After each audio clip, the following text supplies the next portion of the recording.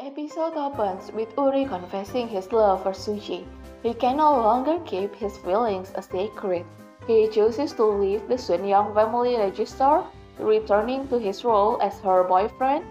Uri's eyes welled up when Sunyoung asked him to choose Suji, but he doesn't know if it was sadness or joy. One thing is certain, he feels a sense of relief now that he's made his decision.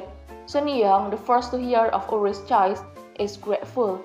She believes he has made the right decision. She also reveals to Suji that she encouraged Uri to return to her, believing it was the best. She didn't want to see them both continue to suffer. Sunyoung then shares a revelation. Kimari has asked for her help in arranging a genetic test for Uri and herself. Sunyoung cautions that if Uri is truly Kimari's biological son, it will be a painful discovery. He will be heartbroken to learn he was abandoned by his birth parents at such a young age. He will also be deeply disappointed to realize that the mother he has always known isn't his biological mother. Suji finds this news confusing. While it would be wonderful if Kumari were Uri's biological mother, she knows the initial blow would be devastating for him. The next day, Suji and Uri announce their relationship to the family. They are showered with congratulations. Everyone is sure that their house will be filled with joy now that the problem has been resolved. However, there is a lingering shadow. A question of Uri's true identity remains unanswered. The following day, Uri meets with Jin-tae.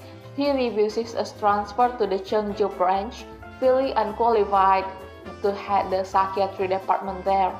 He doesn't believe the opportunity is right for him. Jin-tae, however, insists that he chose Uri for a reason, believing in his abilities. He urged Uri to reconsider.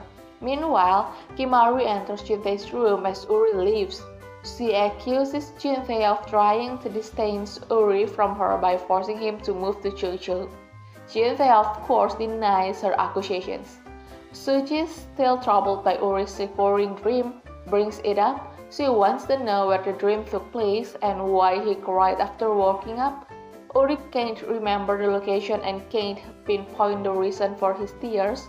He only remembers feeling very sad after waking up. Suji, determined to help, asked Kimari to invite her and Uri for dinner.